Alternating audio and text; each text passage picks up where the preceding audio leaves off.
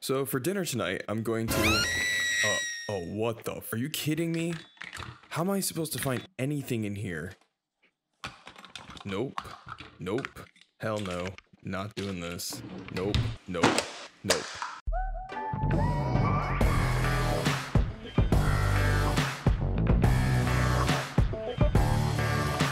Alright, so after thinking through a few solutions with the roommate... Just kidding. My girlfriend hates it when I call her that. Anyway, the conclusion was I'm going to hang these on the inside of one of the kitchen cabinets. Okay, that's not going to fit. Back to the drawing board. We definitely have more height here than width, so this layout just might work. So I'm going to have to be careful because there's a shelf here that's going to get in the way of my measuring cups. Let's mark the outer mold line of this board to make sure all these cups are going to fit inside. Well, okay, it definitely looks like they're not all going to fit above that shelf, so let's go back and see how much room we have left to work with. Okay, third time's the charm. If I line up all the smaller spoons on the bottom and then stagger the big cups on top, everything should fit just right. Yep, that should do it.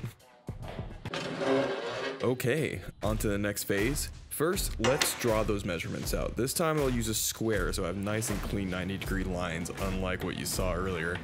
This isn't a special piece of wood at all. I just found some board that looked nice at Home Depot. I did avoid the particle board and plywood because it just doesn't look as nice when it's painted, especially on the edges.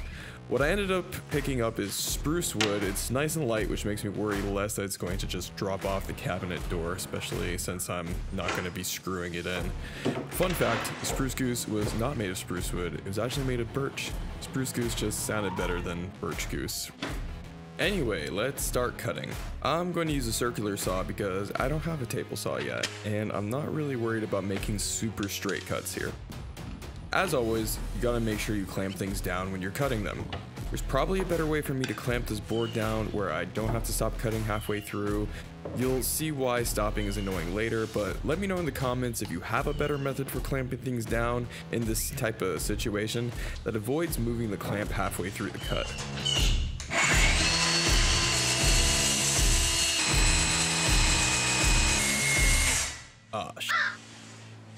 Please don't be broken. Let's check the battery. Oh yeah, of course. That's why you should always check the battery before starting. Luckily, I have another that should be charged. Yup, that looks good.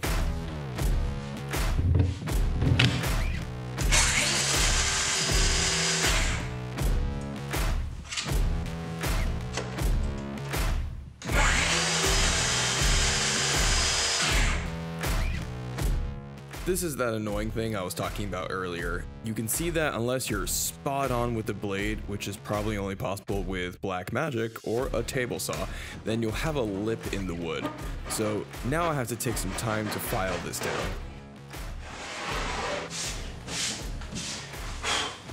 Okay, let's get the rest of this board cut out.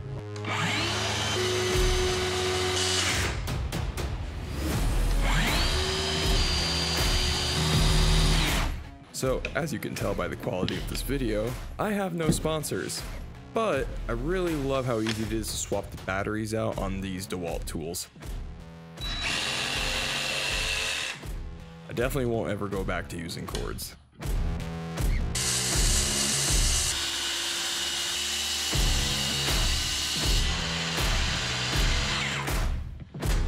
Now I have to clean up the edges some more before we get to the painting. I'll also sand down the top surface just to be safe. I used to sand things with just my hand, but decided to upgrade to one of these blocks. Can highly recommend it. You'll get a much flatter surface if you use the block than if you're just doing it with your hand. On to paint. Kinda. Actually, stain. We're gonna be staining. So first we'll use some pre-stain, also known as conditioner, which I found out the hard way at the hardware store. This helps prevent blotches in your final stain product. This is actually the first time I'm ever going to use this, so let's see how it works out. I use a sponge to apply the pre-stain to all the surfaces I plan to stain, including the edges as well. I'll not do the back because I don't really care how the back's going to look. Onto the stain. So there's nothing special about the stain that I picked, it was just the brand that they had and I like the color. So after I applied the stain, I decided to look up how you should really do it, and I realized I might have done it wrong. I think you're supposed to let the stain sit on the surface for a while and then wipe it off with the cloth. The results turned out fine for me, so I'm not upset. And I was pretty paranoid about putting too much stain in any single place. I really didn't want blotches, and I didn't feel like cutting this all out again. But next time I'll try it out on a test piece of wood. Maybe the result will be better. I have no idea. Now the part I've been dreading. A big reason I didn't want to just hang the measuring cups up with the command hooks is because then I'd have to print out labels, and I mean, labels are great, but that's ugly, and I feel like I can do better. Now, my handwriting's terrible, so I'm going to spray paint the actual measurements of the cups onto the board, but I'll need some templates. So off to my computer I go. I'm going for the least amount of edges to cut, so this should get me every combination of unit and measurement that I need.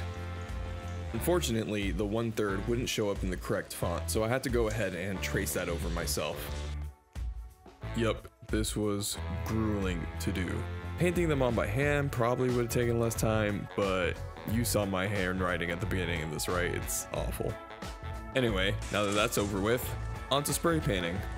I didn't want something glossy, that just wouldn't have fit right, so I thought this chalk finish would look cool and kind of homemade.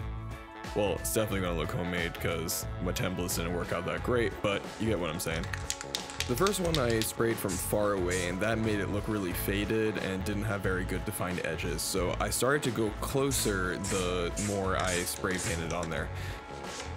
If I had to do this again, I would definitely find a way to hold that template paper right up against the surface there, and also maybe tape it down to make it more taut against the surface as well. That would probably give me a lot better results. So after all that hard work, I want to make sure to protect the surface so that the measurements that I just spray painted on there don't end up getting scratched away or fade. So I'm going to apply some clear polyurethane to the surface and the edges just in case things get rough in the kitchen. I don't really care about the back again, so I'll skip that. To hold the cups in place, I found some decorative hooks while I was at the hardware store. To put them in, I'm being overly cautious by drilling pilot holes first. I really didn't want to crack or split the wood at all after doing all that. And I tried the first hook just by pushing it in, and it really wasn't going in. I was having to apply a lot of pressure. So pilot holes, much better way to go. And honestly, it was way easier to screw them in after you drill the pilot hole anyway. Finally, let's get this board up there. To make lining up the board on the cabinet door easier, I'll take the door off to mount the board on there. To mount the board to the door, I'll be using command strips because I have commitment issues. Yeah, I know that was awful. I'm so sorry. Really, I apologize. Anyway, really it's because I have no confidence in my ability to line this board up correctly on the door. There's some tight tolerances because I need to make sure that the gap between the top and the lower half of where I'm hanging the cups up lines up exactly with that shelf, and I was using that Swiss Army knife there to try to judge where I should put that shelf, and it's very crude. It's probably not going to work the first time. After hanging all these cups up, my anxiety levels dropped in half. It feels amazing. I could finally find what I need, and I never have to deal with that mess again. Nope, that's a lie. I have to go somehow organize the rest of that, but at least this part is done. Son of a... Yeah, you see? See? It never works the first time. That's exactly why I use command strips. Okay, let's try that again.